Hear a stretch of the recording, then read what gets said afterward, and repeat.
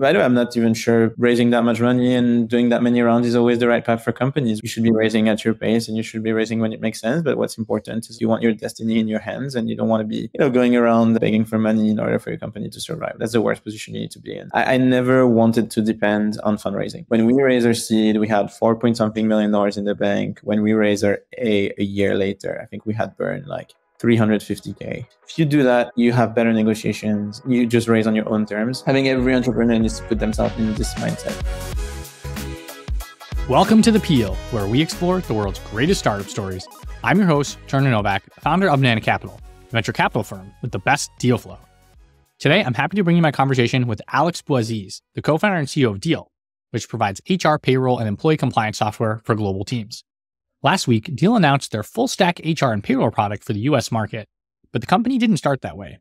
And we'll talk about how Deel used its initial product that helps startups hire international employees and contractors as a wedge to build a global HR platform that now does over $300 million in revenue per year, just 4 years after they shipped the very first product. Deel is arguably one of the fastest growing companies of all time, and we'll spend the next hour talking through that journey from zero to a $12 billion valuation. We'll talk about the initial insight that led Alex and his co-founder Shuo to start building Deel in 2019, and how they pivoted 1 week before YC Demo Day. We also discuss why Alex strategically added so many angel investors to the cap table, how his fundraising approach has changed from his C to Series D rounds, why picking board members is a form of marriage, what it means to move at Deel speed, and all the lessons learned growing the team from 2,000 to 3,000 employees in 4 years. Thanks to Ryan Hoover for suggesting some great questions, and thanks to Alex for coming on. And now, please enjoy my conversation with Alex Bouaziz. Alex, how's it going? Thanks for joining me today. I'm good. Thanks for having me. I'm excited.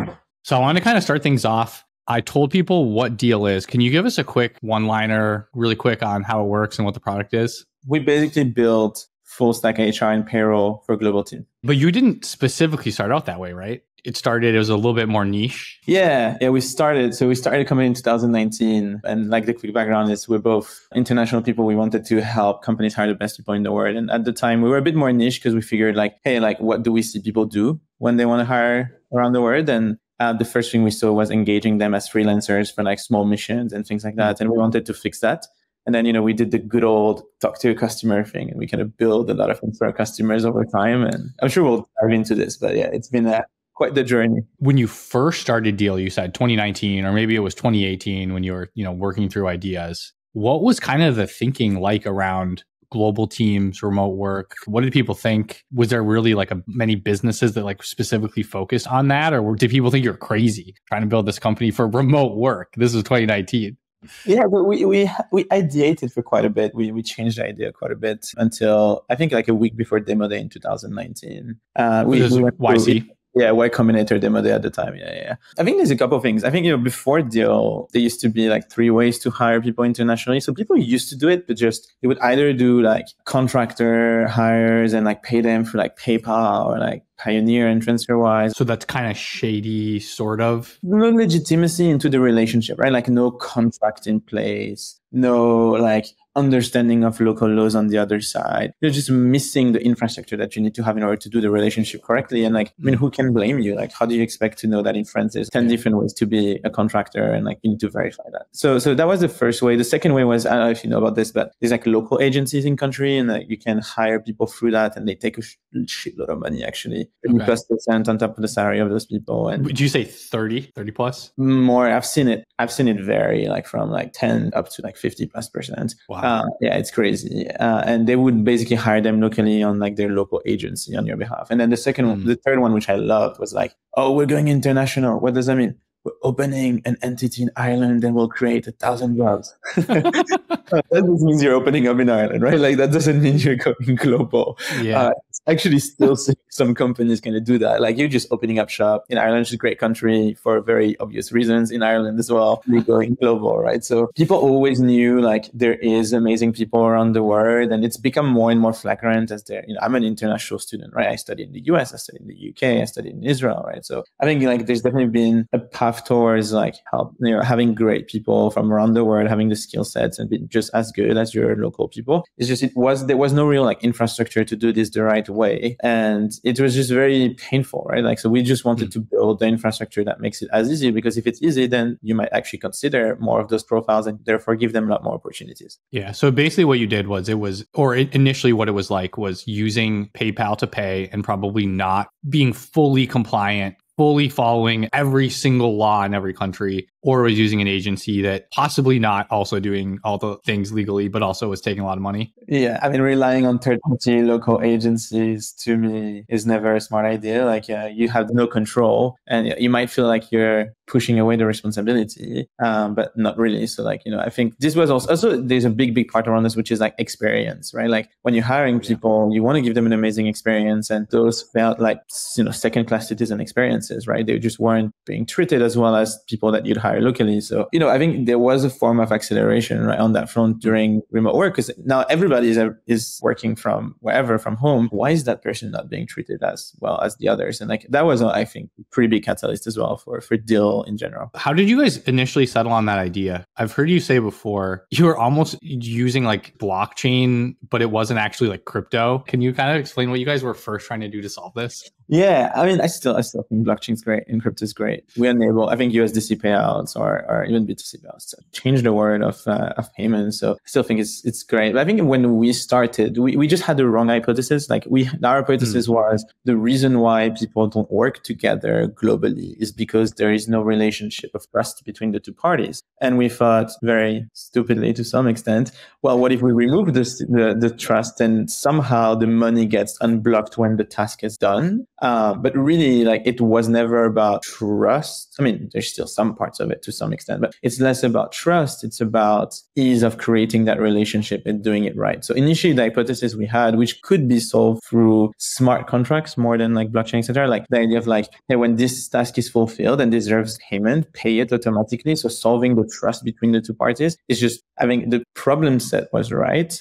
The solution was incorrect. Because you were kind of like, once certain tasks are completed or thresholds are met, then the funds are released. It doesn't work when you're doing like regular work, right? Like, again, it's like we just had a misjudgment as per like, why are you not working with that person? And if we thought it was trust between the two parties, but clearly when we moved towards the compliance around the relationship, the payments, the ease, and the the peace of mind of doing it right, like I think this is where we unlocked a lot of different things. And so then how did you get closer to solving the problem? Was it just talking to customers? Yeah, we talked to a ton of customers, but the funny story here is I remember one day one of our customers like used our platform, and we were still very early, so we're building things out. So like PayPal had this option of like holding the money until the task is done. So at the beginning we were doing the smart contract thing, and then we started moving to PayPal because we needed some people to actually move the money. Yep. And one of our customers, like I think, put into the PayPal thing like $8,000+, and it was like a friend of mine. Why are you doing this? What is wrong with you? It's so much money. Wait, he said that to you, or you said that to him? That to him. I was like, this is so much money. And I think it's actually one of the big realization of Deel very early on, where it's like he really appreciated, because compliance is something you build over time, right? Like we were still very much building the very beginning of Deel. Like, and actually the thing that he made me realize is like the idea of tying contracts to money. I mean, the same way a smart contract kind of was, right? To some extent, like tying those two things, which are usually very separated. Like you sign a contract with someone somewhere, DocuSign or whatever, and then at some other point you pay them in another way. Like the idea of bridging those two things was very appealing to him, and it just gave a good experience to the other person, having that security, that platform. And that's when we're like, okay, so you're engaging them, signing the contracts, wanting to do the payments. Okay, there's something there. And I think that was the real catalyst for us to go, okay, we've got something, let's double down and let's build. So it was basically just combining them all together, all the legal compliance and payments kind of in Exactly. Rather than separating all of those things in different places, right? Like bridging everything together. And like, for sure, there was some aspect of them trusting us with that amount of money, but still, I think, I think there's something non-trivial in like the way he used the product at the time. And I was like, okay. And so you said it was one of your friends. Was that a lot of the like very first customers? Like, how did you initially get people to use it? He was a batchmate at YC, actually. Okay.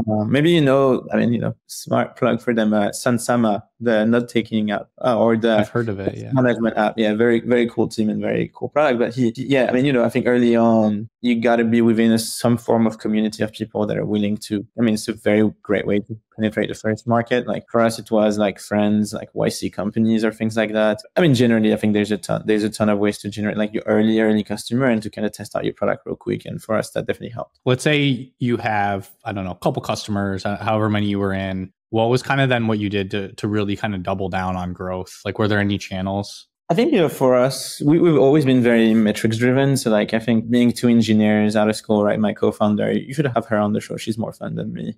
Well, maybe a couple months, we'll give people a break from Deel. And then once you guys have some cool stuff that happens. Yeah. But we're both very engineering. Like we're both engineers, like growth every month. We were not looking for hyper growth at the time. We were looking for consistent growth. Are we consistently bringing in customers that are excited about the product, that see the value? And, at the beginning, we also had a lot of education to do. Like, no, it's not okay to just send some cash to someone somewhere on PayPal. Or like that education is actually something that like today is like much more laughable. At the time, people are like, what are you talking about? Yeah, it's just PayPal. Who cares? What do you care? Like, of course. So there was some education there for sure. But I think, there was just like small things that different people liked within the platform. And as long as like we kept on doubling down on those, like the payment experience, the end user experience, the compliance aspect of the relationship, different people like the solution for different things at the time. And, actually this product is not the most successful product at the company, right? Like the products we built after are more successful, but it definitely like geared us towards, being very metrics driven and making sure that we keep improving the product and keep having those sales. Like if you're not growing, then you're dead, I think. So like pushing a lot of our potential customers to see why Deel is great has always been like a main thing. We're quite go-to-market led as an organization. We're a compliance product, but go-to-market too.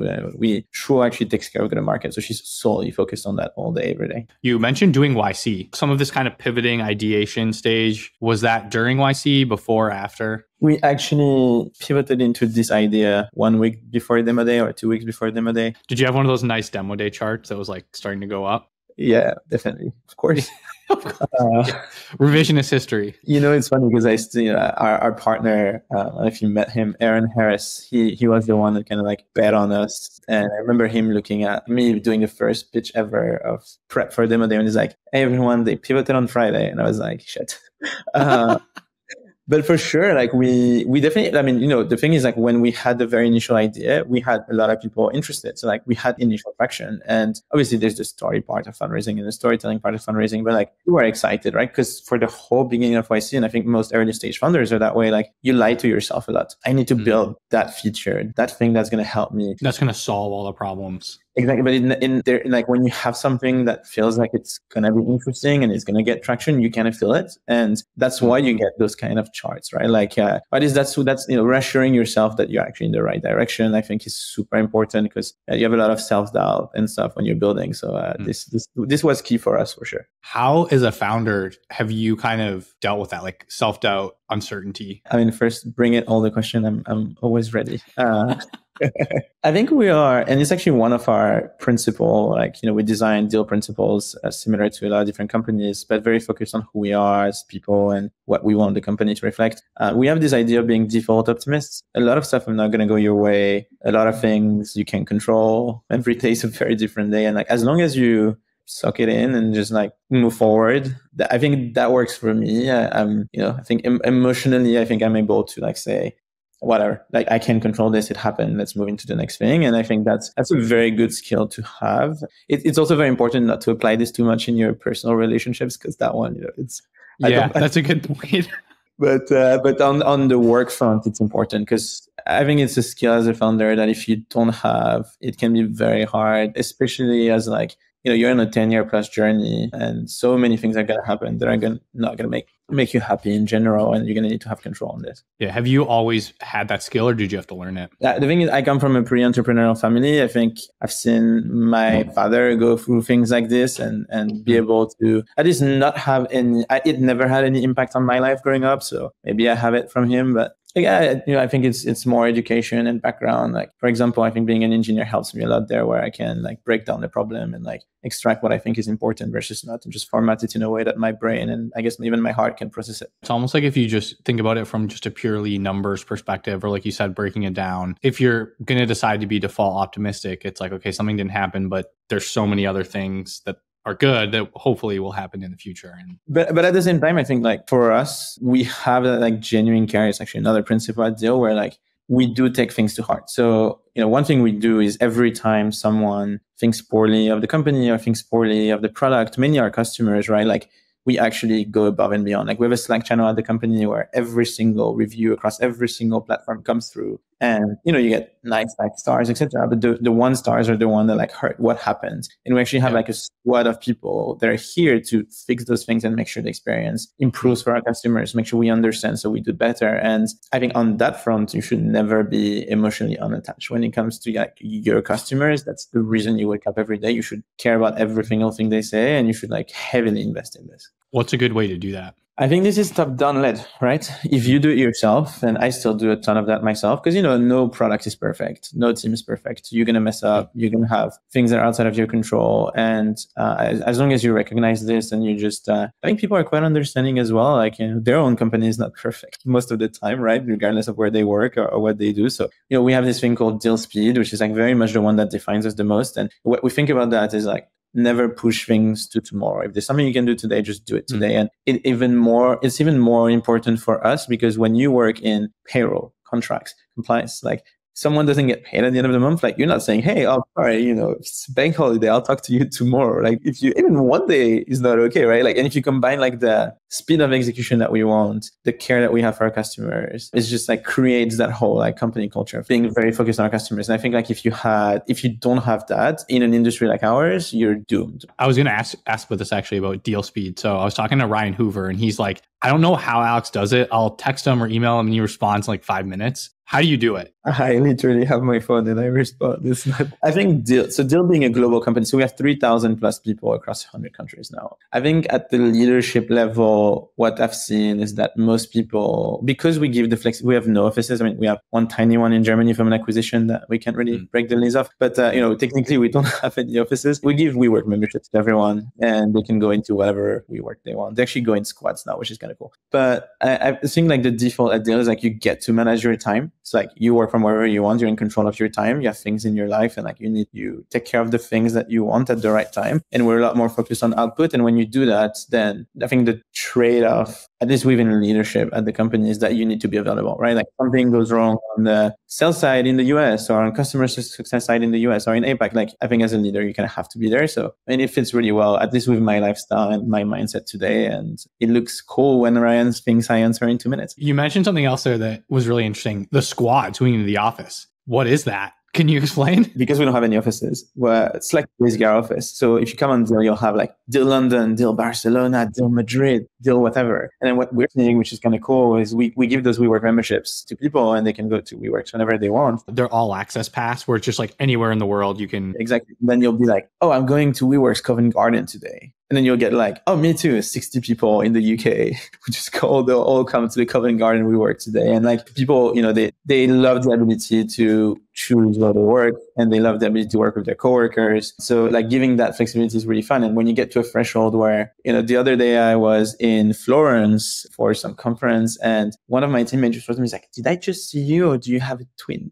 And I was like, wow, okay, like we're getting into like new levels of org, which is kind of cool. How many people work at Deel right now? I think about 3,000, something like this, in 100 countries plus. So like you pick a place, you'll have a friend. Wow. And you started the company in 2019. Ideation was like 2018, 2019. I think we launched our product officially, demo date 2019, whatever that was, like March something, 2019. So going from the 2 co-founders to 3,000 people in the matter of 4 or 5 years, how do you do that and not have things fall apart? Because that just sounds impossible. Like I'm sure you just ran into a ton of problems. Yeah, I mean, problems are part of the job, right? I think whether or not people are together, you still have a lot of problems. I think a few things. I think we're lucky where, the mission of the company is we want to help hundreds of millions of people get to work for the best companies in the world, regardless of where they're from. And I think it just attracts very specific types of people, which are very excited about this. I think in English, it's like second generation immigrants. I think that's how you say it. But like, when your family has had to completely move out for you to have opportunities, for their job opportunities, and what would their life have been if they would have stayed in their home country with their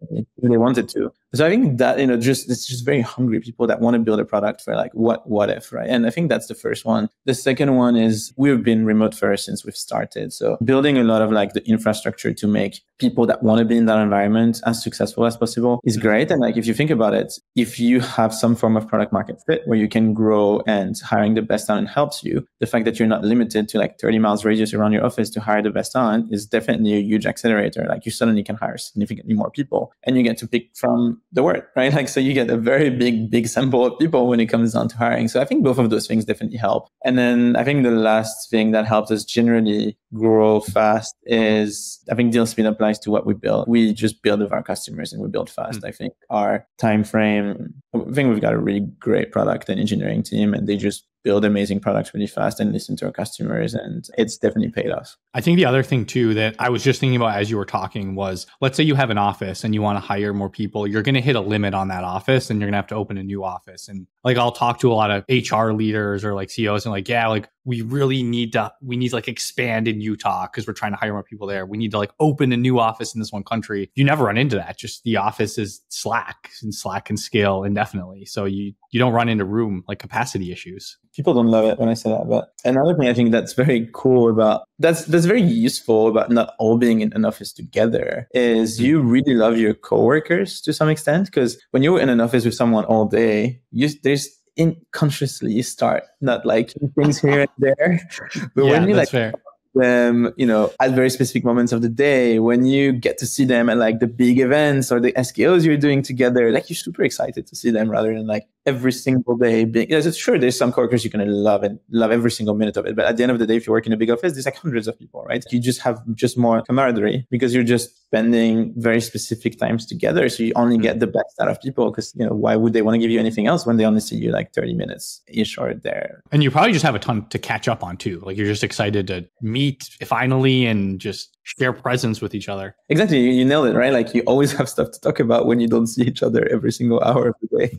Well, so then if I'm a founder building, scaling, or even not a founder, anyone doing a remote team, what do you think is crucial to get right? Or what are some of the mistakes that people make just structuring these and making sure that everything flows well? I'm not going to talk about all the compliance stuff. From like the people perspective. I mean, it depends on the stage of the company, but I think my default mindset, personally, Shuo and myself, we have a very like our mindset is we trust people by default. I know not everybody has that. And when you trust people, when you're in a remote work environment, like you can't really be thinking, are my teammates working? So if you're focused on output and you default trust people, I think that's the best way to operate. And I mean, if someone doesn't deliver and someone, quote unquote, betrays your trust, then there's just no for the company, right? So I think that's the first big thing is, and I know it's hard, particularly when you're like a founder early stage, to like let go and truly trust people on different things. I'm still learning myself to let go on a lot of different fronts. That's number one. I think the second thing is you have to be thoughtful about how you build your infrastructure, from like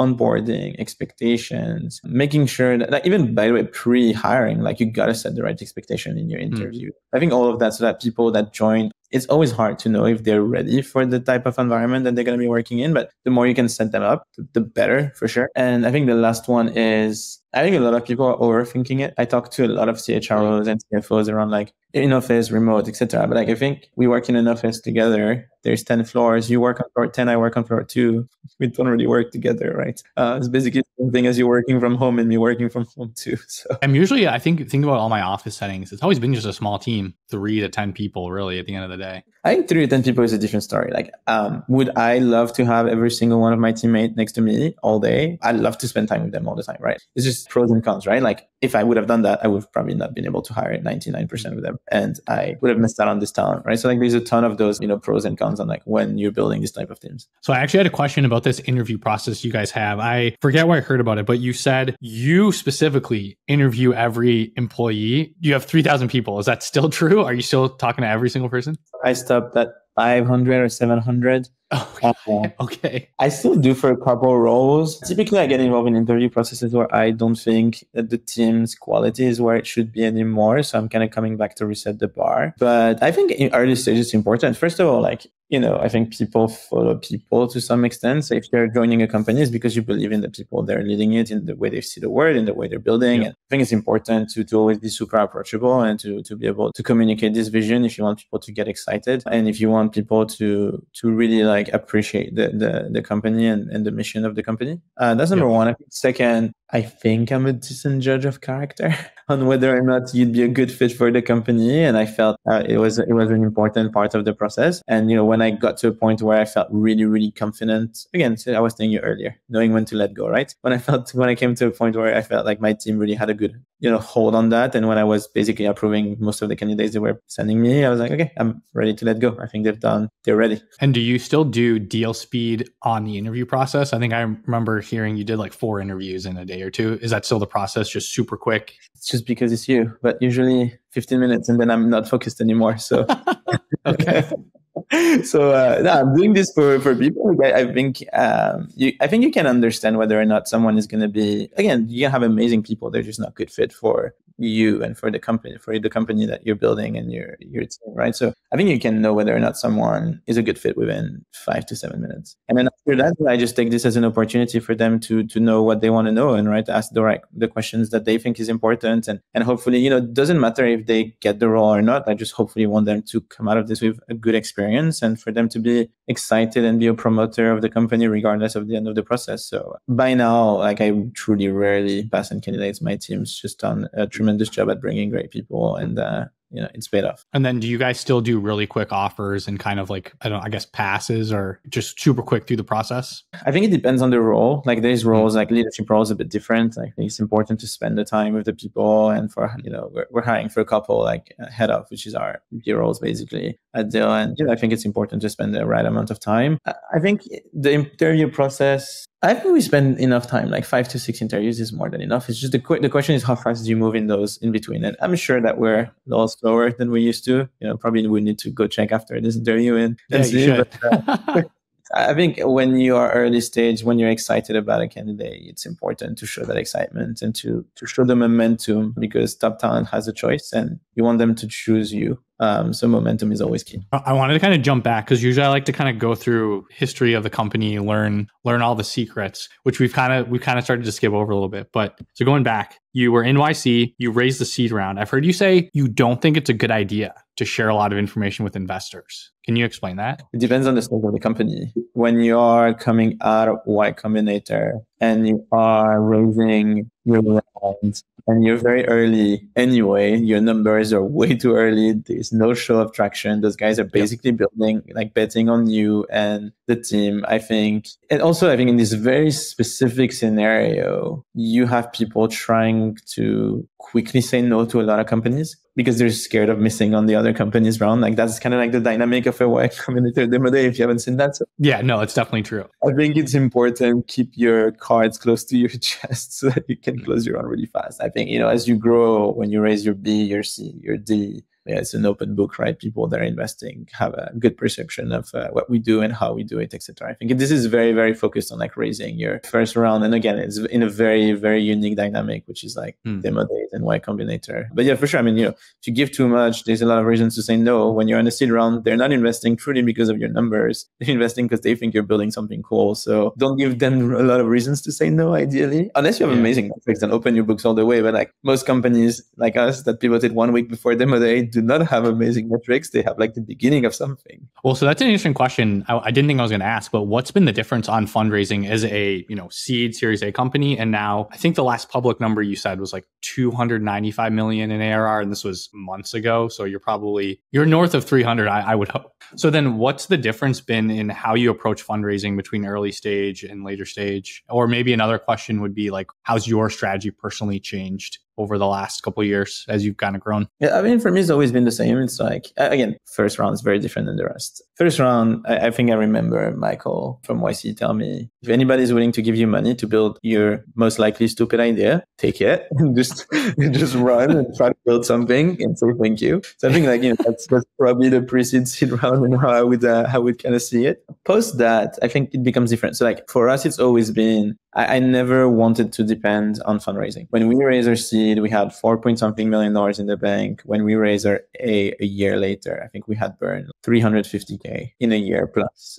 So we had infinite runway technically, and like could have conversion into profitability at the time, right? So that just gives you a lot of momentum. I mean, the worst thing you want to be is, on your back foot saying if you don't raise within the next X months, you're dead. So if you do that, you have better negotiations and you just raise on your own terms. And I think we've done that every single round since then. By the way, I'm not even sure raising that much money and doing that many rounds is always the right path for companies, right? Like you should be raising at your pace and you should be raising when it makes sense. But what's important is like you want your destiny in your hands and you don't want to be, going around send and roll begging for money in order for your company to survive, right? That's the worst position you need to be in. So being super burn conscious and having every entrepreneur needs to put themselves in this mindset. And then I think you mentioned earlier, I was going to ask about this, growing 20% every single month. What's the method to do that? How did you think through? What was the system you guys put in place? I think we were pretty relentless on that. We had to grow this amount. So whatever we needed to do from a customer perspective, I remember Shuo cold calling hundreds of customers a day herself. And like, she would not let that one go. I think being very, very like conscious about like, hey, this is what we want to do. I think Ryan can give you actually some insights on that growth from the new, the investor updates he got. But we're always aiming for this because if you're not growing, then something is wrong, right? And if something is wrong, you better figure it out really fast. So being a bit mindful, sometimes you have off months, right? But overall, you need to be growing, I think, at that pace. Specifically, when you're going from $1 to $2, you need to be growing at this 20+%, ideally at 100% month on month, right? So if you want to build a big company, maybe not monthly for everyone, but I think at like a monthly basis, you should be growing. If not, there's something wrong, and that's okay. It's just maybe a different type of business. I was talking to Vinay at one of the Loom founders. He said, you are the most sales-focused founder or CEO he's like ever met. What do you think that means? I'll take it as a compliment, I guess. I mean, what he means is I'm very genuine in my relationships, always. But at the same time, I'm always a bit annoyed when my friends or people around me that I like don't use Deel. I always like remind them that it's not cool. They should. So you just try to slide it into everything that you do. You're always selling. Always. I need to slide it. But it's more like, I love working with people and I love them being customers. I love them being feedback. Yeah. It's one of my favorite relationships. If you look at like my WhatsApp, I have 100+ of our customers on it where they're sending me feedback all the time and they're talking to me. And I think, my friends better be customers. If not, I'm doing something wrong. If my product's not good enough for my close friends that are running companies to use it, then shit. You guys did the demo day seed round. Was this 2019 or was this Winter 2019, yeah. You said you raised your Series A right before COVID hit. Was this like January-ish? No, something like March. So COVID would have hit like weeks later. Yeah, but I don't think it was yet at the state. I don't remember the exact timeline, to be honest. I'm getting old. I think it was more or less exactly at the same time. So you basically had this product that was just ready to serve the world when COVID broke out. Well, we spent a year building, so definitely had a much better product than a year before. Definitely had invested a lot on the compliance infrastructure, which definitely helped us quite a bit. But yeah, I mean, we were in a good place. And I think we were getting to a point, and I think that's actually the reason we raised that round even. We're getting to a point where we were moving from too many inbounds, too many demos. So you start moving from a funders-led motion towards like, what if we add someone to help us? There is some repetitiveness to what we're doing, which is great. That means you can teach it to someone. Maybe it's time for us to bring on people and start scaling this. And I think, you always have inflection points at the company, and that felt like a very strong inflection point where like, okay, maybe time to also raise money so that we're in a better place. And the people that at the time gave us our term sheet were good people. So we're like, it looks like everything is falling into places. Let's do it. You did the Series A from A16Z, and they were the only real firm you were really keeping close. Well, I had 4 other term sheets at that time because, you have an A16Z term sheet, you get a couple others. I actually don't think A16Z was the first term sheet either. I think we had another one. I think they were keeping more tabs on us, to be honest. I think they were keeping tab on the market. They had a market thesis at the time, and they actually were looking at one of our competitors at the same time. They told me that at the end of the process.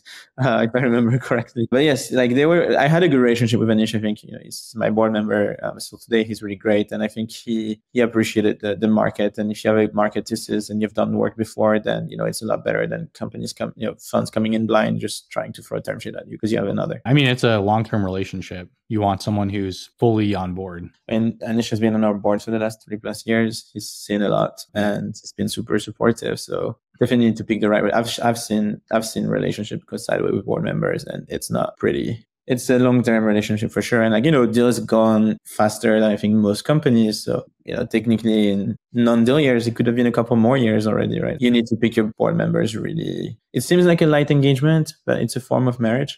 So you need to pick it wisely. I mean, what do you think are the most things to prioritize when you're picking a board member? Really depends on your stage.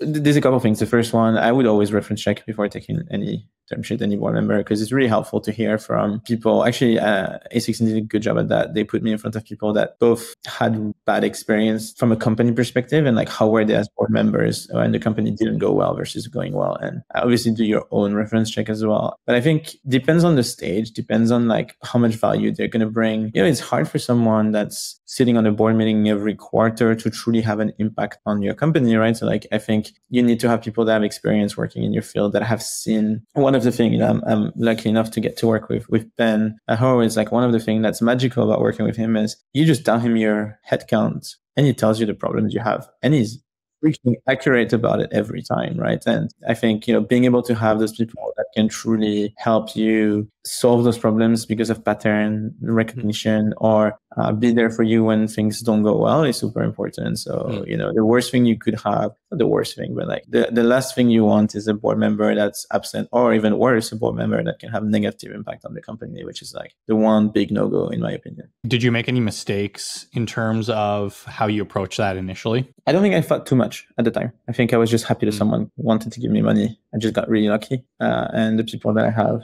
were great. I could have definitely made the wrong choices. You talk to someone 2-3 times, like it's not technically the best way to have a 10+ years relationships. I think I got really lucky on that front. Maybe I would have done a bit more due diligence, but at the same time, you're building a company, someone's willing to give you $10+ million at a good valuation. It's tempting. Can't really blame yourself, and it worked out for him, so it's fine. I'm thinking maybe alongside Zoom at the time, it was probably one of like the quickest, fastest needed products in the world.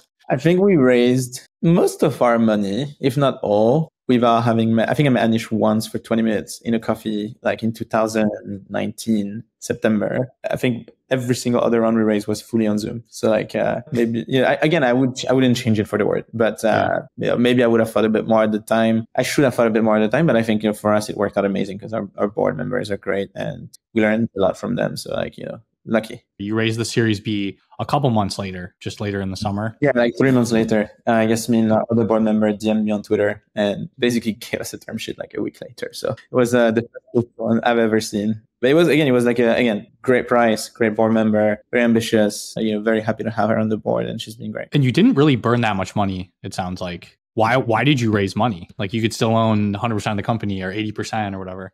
I mean, you can't really predict the future. The valuation was good. The dilution was low. More cash in the bank as we're thinking about taking over a big market. We're pretty aggressive.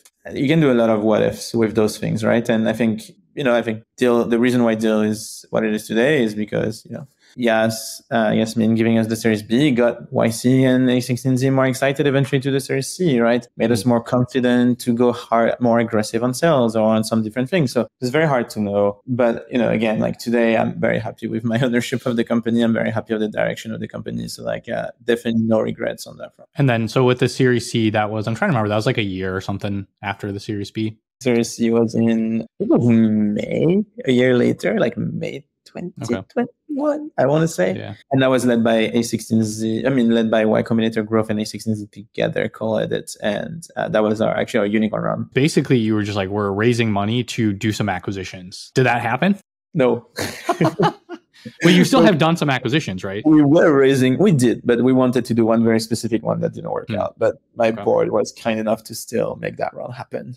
We tried really hard at the time. And I think they probably regret yet not happening. But look, you need to make sometimes some moves. And actually, that's actually a good learning. Like having investors, in that case, like A16Z, that have deep enough pockets to follow you on like a potential big acquisition like this is very important. Because like if you're working mainly with smaller investors who are amazing early stage, if you want to go out and like do those kind of big things, you need to have the big guys on board to make it happen. And like having A16Z at the time definitely helped a lot. And you said that was like an accident, that you just happened to have an investor that had really deep pockets, or did you think about that a lot? Now I realize it and I'm happy it happened. And I'll say it as like a good advice, which is like, well, think about it. You want to make that acquisition happen. You have your insiders with enough money to make it happen. Great. You want to go and make it happen. No one has enough money to make it happen. You need to go and start pitching the company. And they never know, if you don't have a relationship, they don't know who you are. They need to review the whole business. Like it's the grind. So it was definitely a big advantage for us for sure. And I know you've said too before that you've really thought it was a smart move to have a lot of angels on board early on. It's nothing specifically new, but I think early stage, when you're an early stage funder, there's so many of them. Like,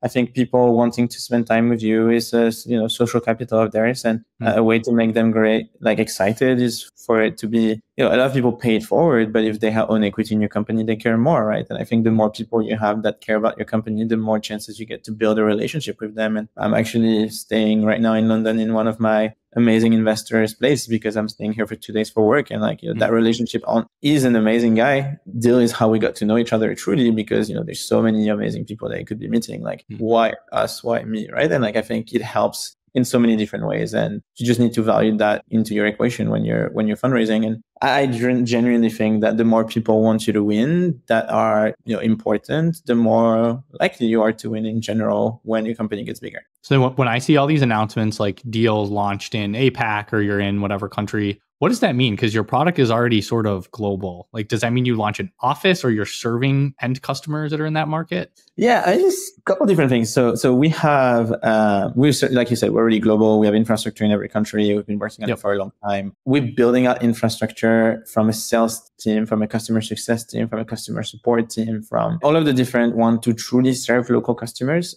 So that's what we kind of say is like, hey, we now have a country leader. The country leader is here to make things happen, here as a face and as a representative of the country to push things forward. We feel comfortable with the infrastructure that we've built there from like a people perspective. We're now even more ready than before to take on the world in that region. That's how we kind of see it. And I think it resonates with the market quite a bit. How do you decide which new market to lean into next? I mean, candidly, it's where our sales grow the most, right? If there's a lot of interest and if the initial salespeople and the sales organization that we have and the customer base grows really rapidly, then, there is more support required and therefore we invest more into the country. So it's a pretty simple equation for us. And I think there's some markets that are a bit more complex than others where it doesn't you need to go into it with the right infrastructure straight away. I think, for example, Japan is a very tough market, but it's such an amazing market where there's not as many engineers as they'd like it to be. So if you want to hire the top engineers and being able to lean into other regions in Asia is a big thing, right? So I think some markets are a bit different than others on that front. But you look at your customer base, how excited are people for the product, and then you double down on the region. If you could go back, early days of Deel, anything you do differently? Or maybe not early days, maybe it was last week, but anything you do different? I think there's a couple of different things. I think the first one, there's definitely a couple of people that I should have fired a little faster because they had impact on the company that, as a, I wouldn't say first-time founder, but first-time founder of a company that's more than 5 people. So five. Founder. I think there's definitely a couple of things that I learned there. The second thing is always the same, right? For example, when we started at Deel, on the independent contractor side, we built a full infrastructure in-house. On the employee side, we started by leveraging local partners and aggregating them because we're like, okay, are we going to open 120 entities? That might be a bit complicated. And there actually was 2 different players in the market, one that did it all in-house, one that used only aggregated all of those. And we're like, okay, aggregation seems to be the faster way to do it. And 3 months into that, we realized we don't control compliance. We're relying on those local agencies. Like you said earlier, we don't know if they're doing things right. And most of the time, they actually don't do things right. We can control the customer support experience, the customer success experience, if it's not our entity, our own things. And we pivoted straight into okay, no, that's not going to work. It's not to the level of what we want to provide to our customers. Let's open our full infrastructure. Maybe we would have done it like this earlier because I think the lap of creating our entity versus using the partner, some people, and it took us a bit of time to rectify this, like thought, oh yeah, they're an aggregator at the time. So now we fully rectified it and everybody knows like we actually have the biggest infrastructure there. I think maybe doing that differently, I would have done it straight away. And obviously I think I would have even like shifted. Like if you think about a product roadmap, there's a couple products that are significantly more successful than our first one. At the very beginning, we didn't want to get into those markets because of focus, realizing how much more successful they are. Like maybe we would have shifted that a little bit and do it earlier. And I think you guys launched a really cool product recently. It was an immigration support product. Can you kind of explain that? Yeah, we have a ton of products on it. Okay, so like I'm very excited. Okay. So immigration for sure. So we acquired a company called LegalPad. We actually did my own O1 when I moved to the US for YC. And basically what we realized is like, as you help a lot of companies go global, immigration becomes a huge topic, right? You want to hire that person, that country, they're on a visa. What do you do? You want to move someone from one country to another. What do you do? And like, we realize immigration is such a key part of Deel. And it's like such a, in my opinion, like so tied to the mission of the company. We want to help you hire people from all around the world, give them an amazing experience, and help them move to the country of their dreams if this is what they want to do, right? So immigration is a big thing for us, but we're also doubling down on our US core offering because now that we've become so good at global, we have like this unique opportunity of full consolidation where you can do everything in one platform. Because like on the global side, we're very hard to catch up on, right? Like we've built so much, we have a lot of things productized, like going back into like full HR and US, et cetera, and doubling down on this so that you have one system for everything is a very unique opportunity. And, you know, our market is like very exciting. Like, you know, we launched our HR product, our US PEO product, our US payroll embedded product, and like all of those things are like, that is super important for early stage founders in the US as well, because how you start your company, but like bridging payroll HR, full global, like good, amazing experience in the US, but amazing experience in outside of the US as well in one place is something that the market hasn't seen. So you basically went from being a way to support an international team to suddenly it's like just full stack HR, anything you need to pay people, benefits, etc. Exactly. So like when we started, we were like contractors internationally, then employees where you don't have entities internationally. Then we started doing payroll for where you have your own entities. And we realized, wow, okay, now everyone's getting paid through Deel. What if we become the source of truth as well from an HR standpoint? And we have so much learnings, right? From like global, like if you think about HR software, it's always hyper local, right? Like I'm solving for the US, I'm solving for the UK, for France. But like we had the like global angle straight up and we were just, we can bring, like think about time of policies. Like there's different time of policies based on the worker type, based on the countries that you have. And like we feel it because we help companies hire that way. Bridging like HR and all of this payroll for the first time was a big deal. And then just taking all of this, that was earlier this year, and taking all of this and saying, and now we're going to be the best one in the US market as well. So you have everything in one place is, I think, a pretty big and unique opportunity. So you can essentially have employees every single country. You can hire someone in Romania, move them to the US, pay them benefits. Do you have retirement plans yet? Is that coming? Everything, yeah. I'm going to help you run your US team. I'm going to help you run your Philippines team, your Japanese team, all in one place, and make sure that if one day you want to move that French person to the US or Canada, we can make it happen too. Wow, that's amazing. And then I think you guys also just announced, hopefully we get the timing on this right, like an HR AI assistant. Yeah, I'm so excited about this. Actually, every quarter, I take one team under me directly. And actually that one I've kept for a bit longer. So I've had it for the last 6 months. Basically, like if you think about Deel, we have so much knowledge, right? Like employment, compliance everywhere, benefits everywhere, taxes everywhere, maternity leave policies, etc. Like all of this, we built our own inner wiki for it.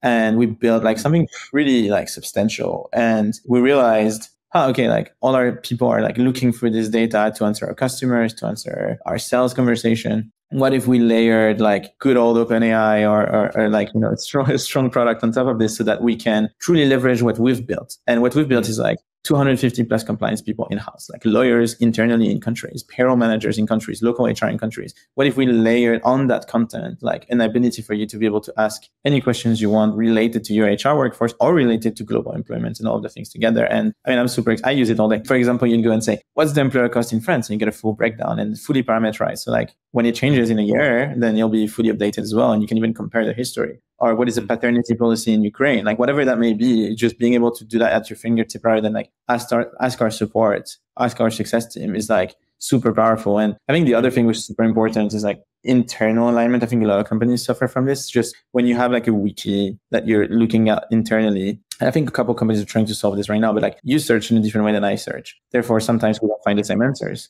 Right? And then, when you're talking about such sensitive topic, like termination of a person in a country or things like that, like you need to give accurate answers. So by doing that, we're just making sure that we're channeling and we're like making sure that we synthesize the right answers across all of our organizations so our customers can be super happy. And yes, like you said, we've worked on it for like so long, and now it's actually going to be customer facing as well, not just internal. So it's really fun. Wow. So that seems like an anomaly. I feel like you move really quick on stuff. Why did it take so long to build that one out? Because of privacy data and privacy of accounts. The current infrastructure is not ideal when it comes to this. So we had to do a lot of work in the background. And again, also because of sensitivity as well, right? Like when you're looking at this type of data, you want to make sure you give the right answer. Like I would hate to tell you, oh, you can just terminate that person in that country like this, and it doesn't actually happen. And we're a global team, GDPR, making sure that we do things the right way. That's true. Whole new complexities. We really spent time on this because we started wanting to make it great internally. And when we felt really, really positively and strongly about it, that it was going to serve our customer well and make sure that data, privacy, everything is done the right way, we could make it customer facing. Okay. Well, I guess I'm curious. Do you have a favorite founder or CEO or business, just like any period in time that you really look up to or get a lot of inspiration from? There is definitely a couple I love. I don't know if you know Arik from a company called Rapid in Israel, $15+ billion company. Great guy, super sharp. And if you know Sebastian from Deel, public company. Deel, yep. They're payments in Latin America? Payments in Latin America. I think he's an awesome founder. So what do you like about these guys? A lot of grit, We live in a market that's very tough. Running this type of companies is very hard. And you can look through, for example, Dlocal's history. Like there's a lot of people trying to, I don't know exactly the details, but without truly understanding what they're doing, trying to give them shit left and right. And I think just the mental fortitude of being able to build such companies that are successful. And I think they have crazy EBITDA margin as well, which is super impressive. It's just, those are people, there's so many others like Fiji from Instacart and others that like, whenever I have a problem, I feel very comfortable just saying like, what would you do there? And like they all lived through it. And there's no one better than someone that has lived through things to tell you what they would have done different. And it being very applicable because your investors, your friends, they're not operating the same way you are. They've probably like have kind of seen it, but not as closely as you. So they're not truly in your shoes. And the only way to have a real unbiased, hey, this is what happened, this is how I would have done it differently, like heart to heart, is by having the friends that have lived through things. How do you meet people like that? Like, how do you find a mentor? Social capital, get them to invest in your company. That's a great way to build a relationship. Tying back to the earlier question, so angels, you think it's just so undervalued? I think angels are that's why operators are to me the best angels, because depending on the stage of the company, depending on what you're seeing, like there's so many things that are, you can just map them one-to-one, right? And you can pattern recognize angels for sure. And I think eventually those people, just as much as you are looking, when you get to that stage, they're looking for other people that are living through those things. Like it's just good to have people you can talk to as you're building things like this. Most of the time, they're like super nice, very down to earth, and trying to just figure their shit out day in, day out. And it's just, they value their time, and it's hard at this stage to build strong bonds and connections. So I think going through things that are tough, like building a company, definitely connects people together. Last question. I've been asking this one a lot lately. Do you have any questions for me at all on anything? Let me think. I love your Twitter. So I think I might have a couple. Where do you want to go? I'm seeing a lot of different places around your social and some of the things that you told me earlier on. I don't know if I can talk about it, that you're working on. It's quite different paths to me. What, it's just fun, or do you have a master plan of how all of those things work together? Yeah, I would say there's a very faint master plan, but I'm not really tied to it because nothing ever really goes the way you think it will. So I guess when I kind of think about the evolution, it was I started tweeting a decent amount, blogging, newsletter, now the podcast. I think it's just all these different sort of content channels. You kind of take a content first approach to it, to venture, just to meeting founders. And then, I don't know, I guess I've kind of accidentally built a media business too. So it's kind of figuring out how all these things tie together. I really like investing. That's the main thing. And I feel like founding a venture firm is not the same as founding a startup, but maybe you can sympathize with smaller scale problems that are not quite the same, but it makes it a little bit more relatable, I think. Right. I mean, I think a lot of creating your community, creating your mark, your customer base, they can be SaaS customers or they can be end users or taking on your content and loving your content. So I think that definitely makes a lot of sense. And maybe instead of a venture firm, you can build a fun business out of it. Yeah. I mean, both. I mean, it's a new type of venture firm. I don't know. But I just think for me, I take myself very seriously, but I'm not a serious person, if that makes sense. Like I'm very intentional and serious, but I'm okay having fun. So when you talk about Twitter, I don't know, just having fun out there. I don't take myself too seriously. You're definitely making me laugh. So maybe I can pick up a couple of things from you and try to have fun as well there. Yeah, definitely. Awesome. Well, this has been great. Thanks for coming on. Of course. Thank you for listening to me for an hour. That must have been tough. Yeah. No, I think it was good. I think people liked it. Thanks for tuning into The Peel. If you want to support the show, the best ways, as always, are to leave a review wherever you're listening, like, comment, subscribe, follow, share, and listen to every single episode on every platform multiple times. If you don't want to miss an episode, subscribe to the newsletter in the show notes, and you'll get new ones in your inbox the moment they drop. Thanks again to Alex for coming on, and thank you for tuning in. See you next time.